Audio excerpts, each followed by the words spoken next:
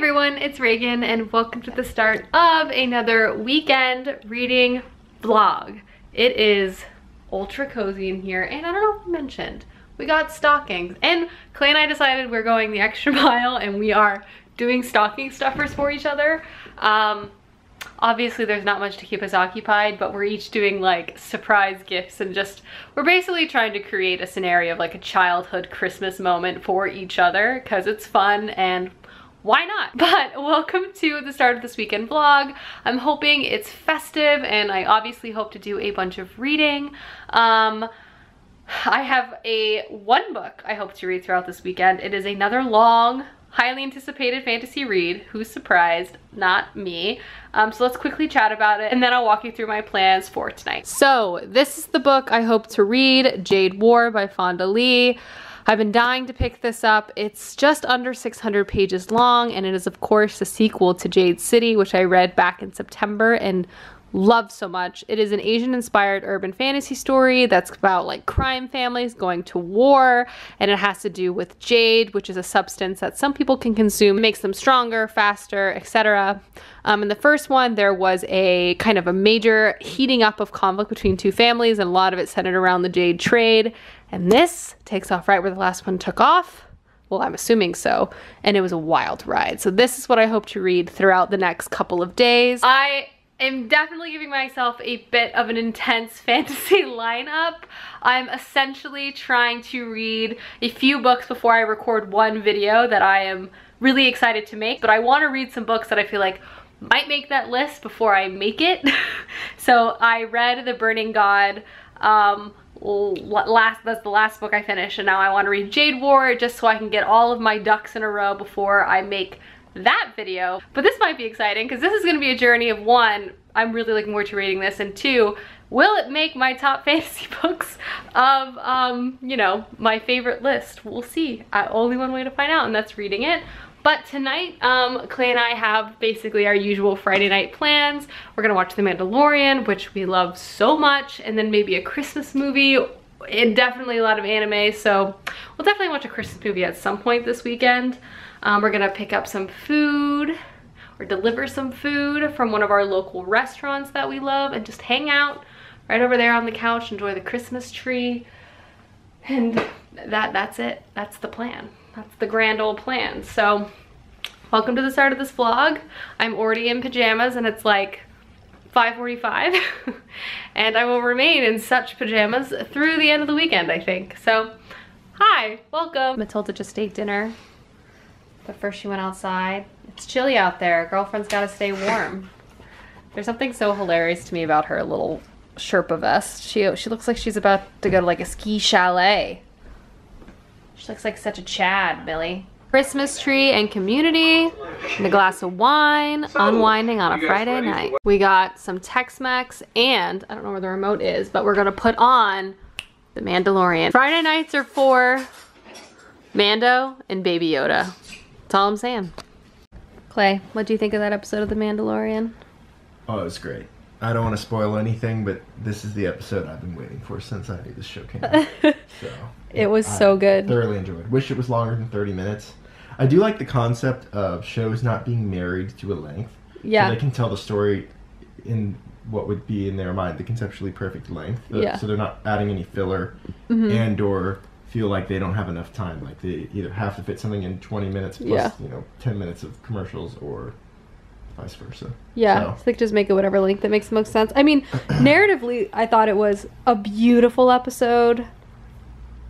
The Mandalorian is making up for everything that I didn't like of The Last Jedi. Or, well, not The Last Jedi. The final Star Wars movie. The Rise of Skywalker. Yeah, The Rise of Skywalker. The Last Skywalker. Return of the Last Skywalker. The Return of the King. They're back again. The Mandalorian is just so good. I love Star Wars so much, and it's just been so fun to see all of the media that they're able to make within the world.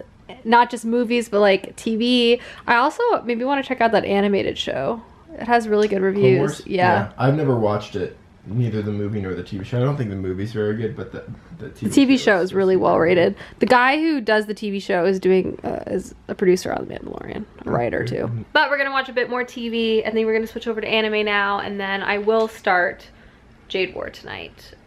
But, you know, just doing a bit of unwinding and watching television. I ate so much Tex-Mex food. We are watching Bleach, and this opening is amazing. If anyone remembers, if you've seen Bleach, it has a Screamo portion, and it really brings me back to 2006. Isn't that right? I never left 2006, baby. We've now ventured into the bedroom to watch more TV, but we're watching The Boys, and ignore all the socks. I apologize. We have a no sock on the floor policy because of Matilda, so sometimes they congregate in high up areas. But anyway, The Boys is really good. We're on episode 2 of season 2, and then I'm gonna start reading. All right, I'm finally sitting down to read, starting Jade War. I'm very excited about it. Watched a lot of TV tonight, which was honestly great. But now it is back to reading. I'm gonna dive in. Hi friends, good morning all. It is past 10. I literally laid in bed for like an hour, just being lazy this Saturday morning. But I'm up and at 'em now. I'm editing and listening back to my vlog, which I'm uploading today, hanging out with Matilda. It's gloomy outside, which has really been really gloomy recently. Isn't that right, Millie? Which has been so nice, because winter. But anyway, I'm gonna get back to editing, and I'll check it in a bit. Hi friends, happy Saturday. I am exporting my footage right now, so I figured let's chat a little bit. So first and foremost, I was able to read 20 pages of Jade War last night. Not very much, but I do plan on reading a lot more today. It's raining. I think it's gonna rain for a large portion of the day, which is perfect in my opinion for reading. Other things I wanted to mention is I'm currently kind of organizing and brainstorming my videos for the rest of the year. This time of year, I know for a lot of creators, is one of my favorite times to make videos. End of the year wrap-ups, favorites, stuff like that. They're just so much fun. And one of the videos I'm still prepping for, but have started prepping for, is my like most anticipated books of 2021. And I'm getting so excited because I feel like there's so many new books coming out just in general, but there are some books that are like reintroducing series again. For example, there's gonna be a new Graceling book. Anyone else love Graceling? Graceling was one of the first books I read in middle school that was like true fantasy, and like I loved it so much. I've been wanting to reread the series. Graceling, Fire, Bitterblue, like Kristen Cashore was it for me. Loved it. And she's coming out with a new book, Winterkeep, in January. So I don't know, that got me so hyped. I was like, I need to reread. But like that, among so many other books too that are coming out, I'm just getting jazzed for the new year, looking onward, making plans, making lists. Love a good list. But yeah, that's basically all I have to say. I'm just like getting excited for 2021 releases, exporting this vlog, watching that happen, enjoying my fake fireplace, and yeah, I need to read this book. But I will say the first 20 pages in Fonda Lee style was excellent. Also, the introduction, or rather the, what is this word? Like the dedication, she says, for the martial artists I've trained with and learned from, which makes sense. If Fonda Lee knows martial arts, I would not be surprised, because her combat is some of the most well-written like hand-to-hand combat I've encountered in fantasy, so makes total sense. But anyway, it looks like my video is almost done. I just wanted to pop in and chat about random stuff this morning, so here we are. Cheers. And I'm gonna get dressed here in a moment, but I thought I would enjoy my PJs for a little bit longer. My mom sent me this cookie jar, and Clay filled it up with a bunch of candy as a surprise. And there's something about holiday versions of these candies that just taste better. Particularly these Reese's. These are so good. There's so much candy in here. Anywho, I'm gonna go watch some football. Well, the Texas football game is on right now, and I'm gonna sit on the couch right there and read Jade War and watch football. Reading Jade War, watching football, and our food just arrived, so I guess I'll take a break from reading. But a relaxing Saturday so far. Little shawarma wrap, some fries and a smoothie. Saturday grub. Hi friends, just basking in a very lazy Saturday. I've been reading while watching TV, and I have passed the 100-page mark of Jade War, and I've so quickly just fallen right back into the story. The vibe, the atmosphere of this series is just everything, and it honestly is a bit of a palate cleanser from reading The Burning God, because how I would describe it is like, it is bad people doing bad things, but it's kind of fun because it's crime family centered. It's like powerful families dueling each other, both in like the boardroom and in the economy, but also in the streets. Like it has this sort of intense grittiness to it that just makes it intoxicating to read. And for context, again, this primarily follows one family, the No Peak family within the city of Kekon, and you follow a variety of characters from the Horn, or the leader of the clan, to the Weatherman, whom is the person who kind of controls all the economic and more like day-to-day smooth political interests. But then you also follow a variety of characters that are in the streets. Everyone is very connected. There's some sort of like larger political undercurrent and tension that's happening throughout the entire story, as there are two competing families, but there's also like day-to-day problems, emotional family problems, like individual interests at play as well.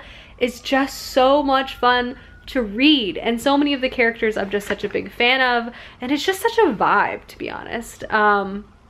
They're turning this into a TV show, and I think that is genius, because this will just be an excellent TV show. I mean, I just feel like the setting, this sort of like super urban city of Kekon with people like driving around and like taking hits out on people, it just has this like true crime gang family sort of thing at its center, but it's so intelligently written, plus it has magic, and the whole Jade component is fascinating too. Overall, the story essentially takes place after the consequences of the first one. There is a bit of a time skip to allow kind of the author to reset the chessboard, if you will, but it's already very intense. Some interesting things have happened, and I feel like the geopolitical nature of the story is going to expand beyond the city of Kekon, which I feel like is going to make things particularly spicy.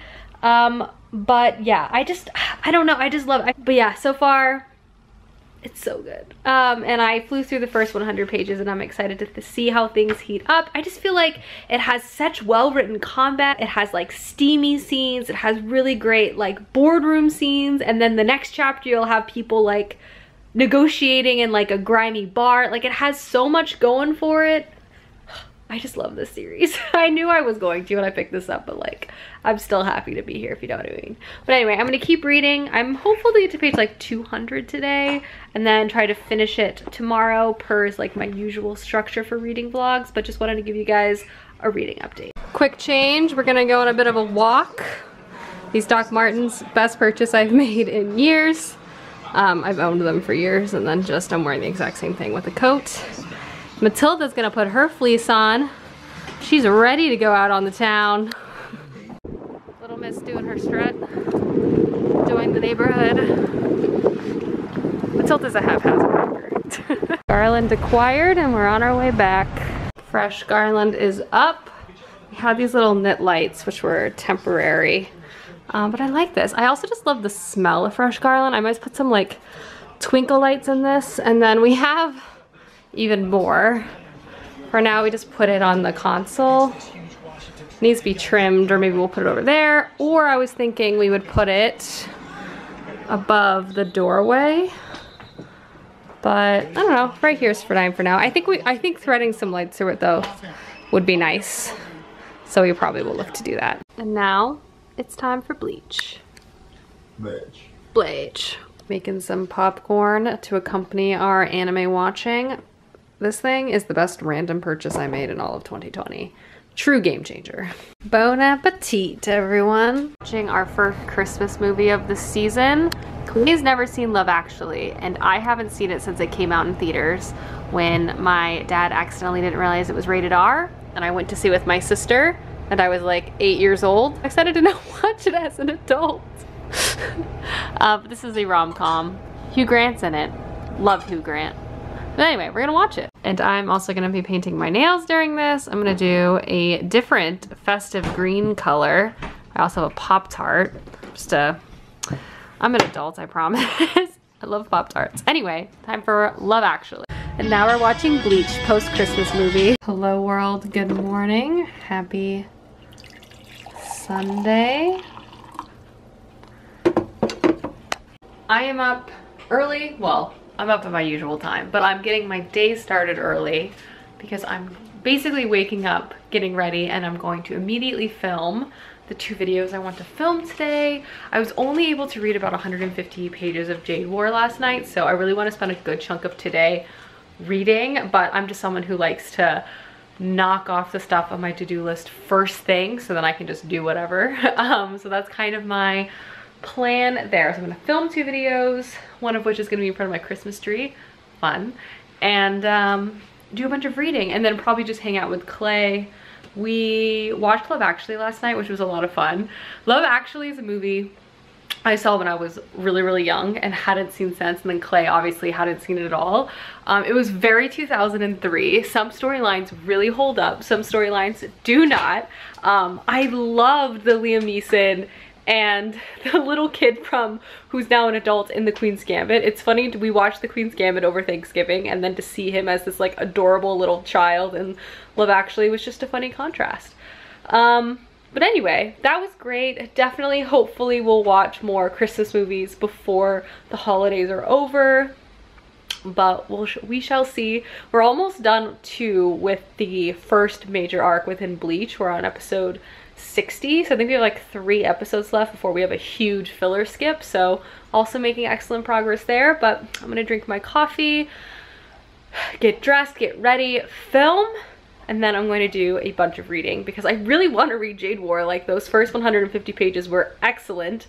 I've just been, you know, lounging, which, hey, it is the weekend, so I suppose I am in fact allowed to lounge. But yeah, I am gonna get dressed now. All right, pals, I just finished filming. I'm gonna put the apartment back together a bit, get some fresh coffee. I think Clay went out to get some Sunday bagels, the ultimate, and then I think we're just gonna relax. I definitely am gonna be reading a bunch of this book today, especially now that I have my filming out of the way.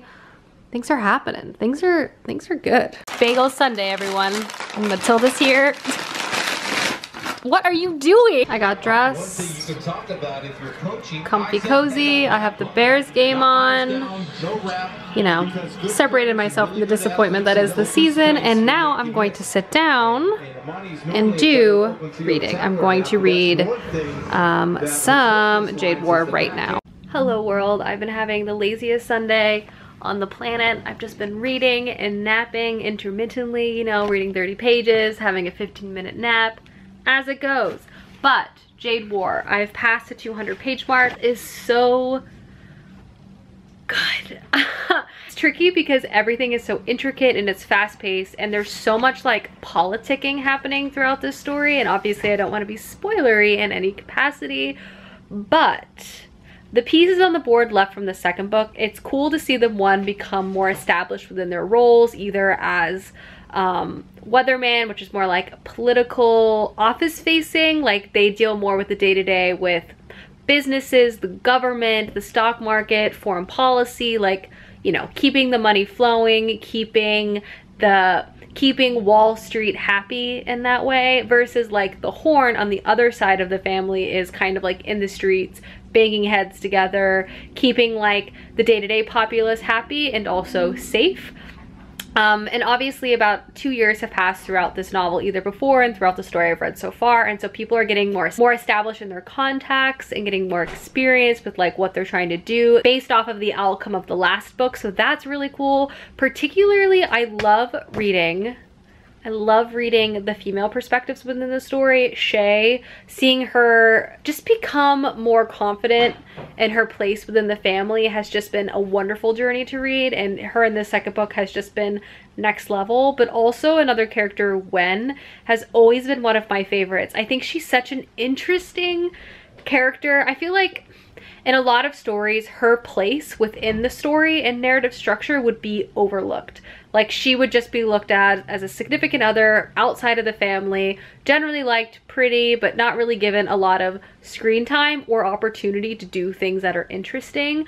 But Fonda Lee sees her character and doesn't just like I don't know, doesn't just write the basic outcome you'd expect. Like, she doesn't need to flesh out Wen's character. She doesn't need to make her interesting or show how like there's power in every position, I guess is what I'm trying to say. But she does, and that's what makes this type of story next level, because like no person is overlooked, no connection is overlooked, and seeing Wen make her way through and kind of her silent confidence is just so intoxicating, and I love her chapters and her character as well. She's connected to Hila within this story. She's his wife, and so she's in a relationship with Hilo, an outsider, and I don't know, just like her journey as a character, I love them together. I'm just here for it. As I mentioned in my last check-in too, there's like larger influence like outside of the city of Kekon, and we see this through Andon's chapters, which I think is really cool, because I feel like we have had up until this point a really hyper-focused view on Kekon, how Jade, the families work in J-Con, how powers work in Kekon, but that doesn't mean stuff isn't happening beyond city limits, and through Andon's chapters we're kind of getting a little more of a view in that, meaning I feel like there's going to be a lot of, I'm still very much in the beginning of this book and things are just starting to get set up, but I'm anticipating kind of a build to a very large conflict that could possibly be international. I'm not sure. Obviously, I'm still very much in the beginning of this book. I have quite a bit of it left, about 60%. But I'm really liking how things are slowly starting to build. I don't know, I just love seeing the inner workings of this family. It's just fascinating. Like, this crime family is just so well set up and it's so interesting, and I just know it's gonna get wild soon, and Fond du Lis just kind of like setting the stage, and I'm just here for it. Guys, it's just so good. It's so good. Hello world, I'm just here to do another check-in. I read another 70 pages, so I'm just under the 300 page mark, so I'm making good progress. I'm hopeful I can finish this book tonight. I am not sure, as it's almost 600 pages. If not, I'll definitely finish it tomorrow, but I'm hoping to get a really good chunk read this weekend, which is the ultimate goal. But it's so good. It artfully combines like family drama, like family antics at like an extreme scale, with also like geopolitical politics. And as I mentioned, some of the chapters are partly now taking place in another country. I think it's supposed to be like in America or just a Western country in general. And culturally, the countries are very different, and kind of how they move politically and how they even function like within militarily speaking are very, very different. And you see the geopolitical conflict take place on like large and small scales, obviously with many of our main characters being very politically powerful. They're meeting with Esperian rulers and they have dealings with each other from like trade and military perspectives, but culturally they're incredibly different, and you see that conflict as they kind of distrust one another. But you also see it on a small scale, because some of the chapters are actually taking place now in Esperia. I wonder if I'm saying that right. But the point is, see the cultural and political difference kind of play out in a neighborhood. It's a neighborhood made primarily up of immigrants, not only from Kekon, but from other countries as well. But you see the social and political structure of Kekon still take place within this neighborhood in a smaller format, and seeing one of our characters kind of navigate that is really, really interesting. And obviously it also just reflects that when someone moves, like, people are bringing their culture and their traditions with them, and how it kind of transforms and how it changes either in subtle ways or in large ways in the new place that they now reside is really, really cool. And I appreciate that the author is kind of including that aspect as well. But anyway, I'm about 50% of the way done with this book. It's wild. I'm really, really liking it. It has so much in it, and it's so much fun to read. It's such a nice palate cleanser from The Burning God, because, like, yes, this book is violent and very intense, but it also just has this sort of like vibe to it that just makes you not want to put it down. Like, it has, like, all the characters are so powerful and they're just cool. Like, I don't know how else to describe it. Like, it's a book about sometimes bad people doing bad things, but you're kind of like here for it, if you know what I mean. But anyway, I'm going to keep doing some reading. I'm gonna probably take a bit of a break, hang out with Clay, watch some anime, make dinner soon as it's like 5 o'clock, but I'm definitely gonna do more reading tonight. I'm hopeful to read at least 500 pages, but I'll definitely keep you guys posted. Gonna grab some more candy. Being an adult means you gotta have your own holiday candy jar. I don't make the rules, I just follow them. I'm not ashamed to admit that I bought some festive plaid fleece PJs from Target. They're really comfy. 10 10 out of 10? Or like $20? I don't know. Sometimes you just buy festive pajamas for every season. And these are my winter ones. Starting dinner a little early tonight because I'm hungry and we only ate that bagel earlier. I'm gonna make like Parmesan crusted chicken. I stole it from a HelloFresh box, like the recipe. That's the thing, if you ever do food subscription services, which I love, I also just keep the recipes and then I just reference them later. Like if I have the stuff, I don't, you know, I'll just make it again because it usually tastes good. And this is one that's really good from HelloFresh that I'm just making again with stuff and food I have from a meat subscription box. It's all about the repurpose. Anyway, so I'm gonna start dinner now. It sadly doesn't allow me to use my pan. It's all mostly in the oven, alas. But I'll use my pan, I'm sure, tomorrow. We move on. This is one of my favorites. One, because it's super easy, but two, it tastes really good. It's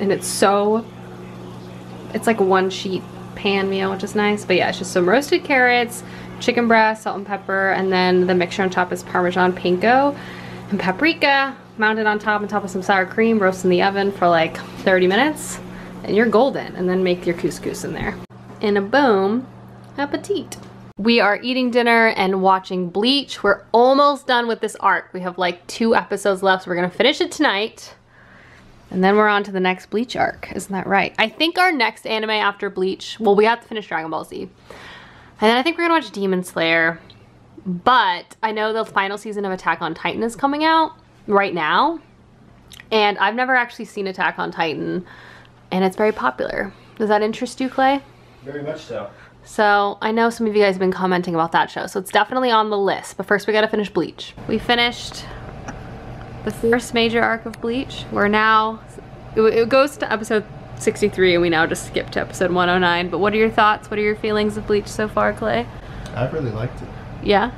The storytelling's really good. The pacing's really good for a shonen anime.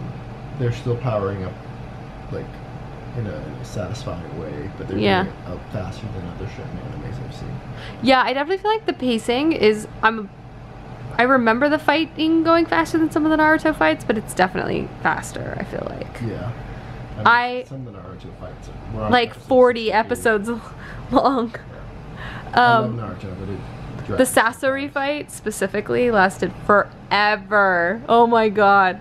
But the only thing I would say I hope they do more is like more hand-to-hand animation. I feel like Naruto's combat animation is much better. Not that Bleach's is bad, it's just that Naruto's is just like exceptional.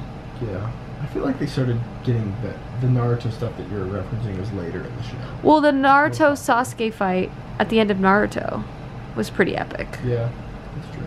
Yeah. I don't know when that occurred in relation to the timing on That's true. Bleach, but yeah. I mean, they have plenty of time. Bleach has plenty of time to, you know, pull out some more intense, longer fighting sequences. But so far, so great. It's been really fun to watch Bleach. Really enjoying it. Now it's time for ice cream. Ice cream Sunday o'clock, and I think we're gonna switch over to and watch some Community, and then I'm gonna get back on the reading train. Matilda is a comfy queen over there. That's right, Millie, I'm talking to you, but I'm sitting down to do more reading.